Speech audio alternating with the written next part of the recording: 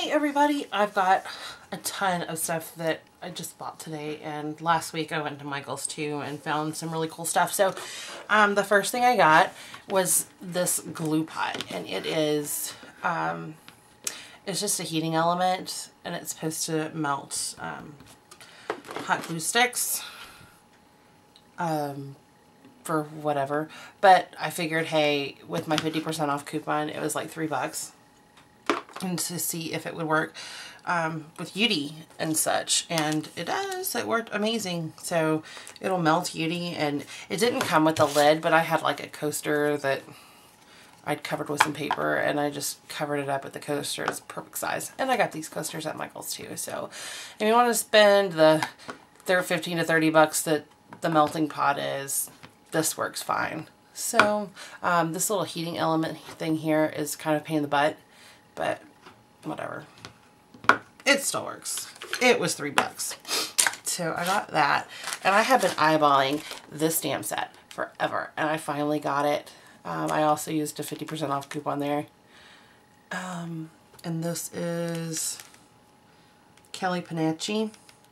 I don't know if I'm saying that right, but it's just a bunch of timepieces and a couple of phrases and some decorative hands. So I love this stamp set. So I finally got it, and I think it was like $6 with after my coupon.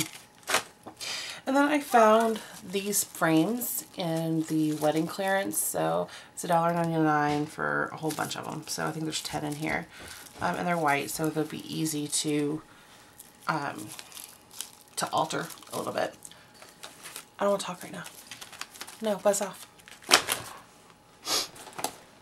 These were also in the clearance area, the celebrated rose petals, and these are kind of a ecru color. So I grabbed these, and I think that's really it for what I got at Michael's. Their garlands are on sale, 60% off, and I like to use the garlands for flowers on my scrapbooks instead of the paper ones. Went to Big Lots and got some envelopes because I was running out of those. My husband got mad at me because I used up his... Oh, here's something else I got at Michael's a week or two ago.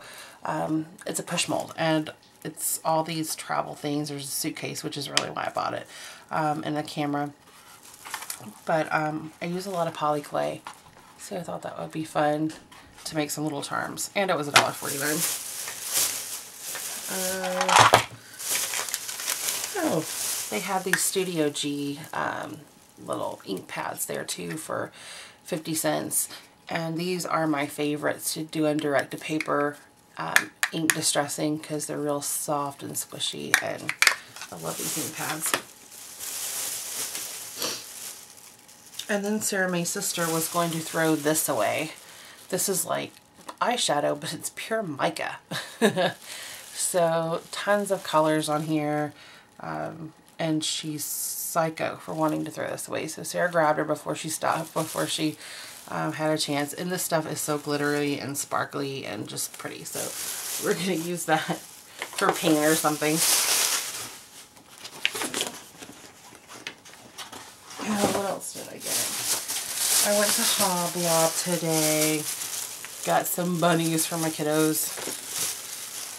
Their Easter stuff was 80% off. So I got this little purple feather boa. And this was considered Easter craft. So this was $2 for all these dimensional tulip paints.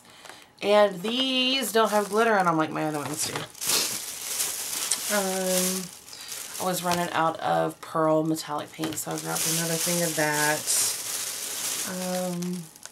I ran out of my little self-sealing storage bag, so I grabbed a pack of those.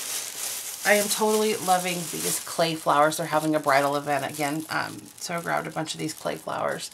But they are so easy to paint. The eyeshadow trick works really awesome with these.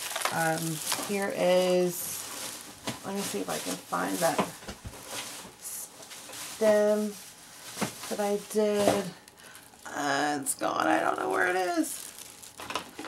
Oh well. Oh well, here's one. I took this one off the stem, and I don't know if you can see that shine, but this is just pink eyeshadow that I used an aqua pen to paint on this little clay rose. And the stem had, I think, between 8 and 10 of these clay blooms for $1.47, and it was half price. So these I got because I thought they would be cool to be centers of flowers. So we'll paint those up. This was in the art department, and it was $1.19 for 12 of these colored bookbinding rings. So grab that.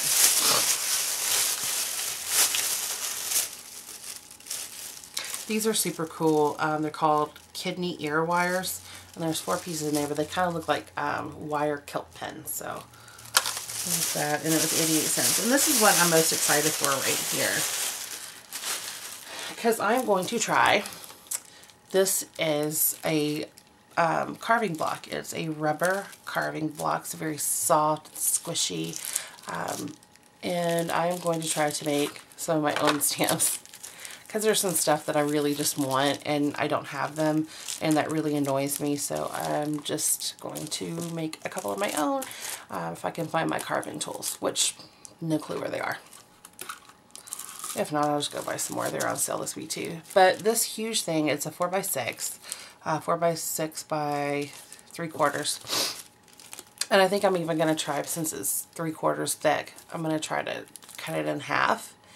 So I'll have 2 of these blocks. I don't really need it to be this thick, but that'll be fun. I cannot wait to try carving my own stamps. It's going to be fun. Where else did I go today? I went to Tuesday Mornings. I had to pick up some of this Tim Holtz stuff, and they were hiding it. So first one went down the craft aisle. They didn't have them there, and I was really upset. And Sarah May found it on end cap. So I got the stripes of the grunge board. I love these flourishes. These are my favorites. So I grabbed these, and it came with the numbers. And Sarah May grabbed the pack that had the letters and just the basic shapes. So we have those. Super excited about that.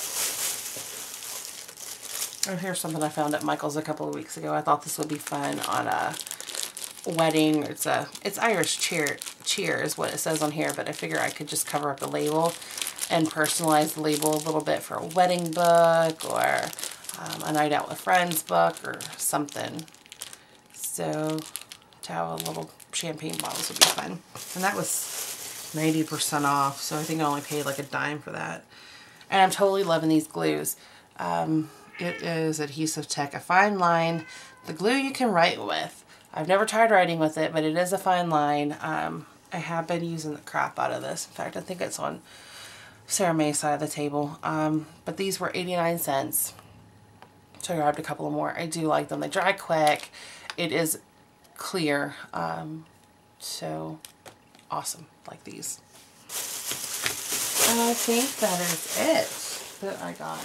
Oh, I did get some stuff from eBay. I got 3 of these 8-ounce embossing powders. Now, when I bought them, when I hit bid, I was thinking these were Udies, but they're not Udies. It's the fine, clear stuff. But I use a ton of clear embossing powder anyway, so, but there were 3 of these 8-ounce jars for $5. So that was a steal. I'm so excited about that. Love eBay. There's nothing I don't love on eBay.